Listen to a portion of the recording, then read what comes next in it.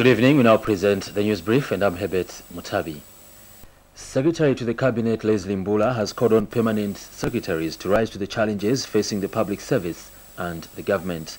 Mr. Mbula says permanent secretaries must provide the necessary leadership and long-term solutions to such challenges.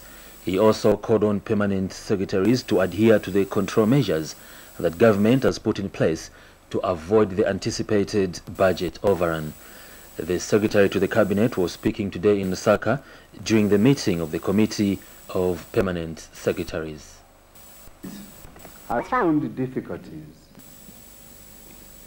and therefore has invited the unions to a roundtable meeting so that we can see the way forward. The letter has gone and we're expecting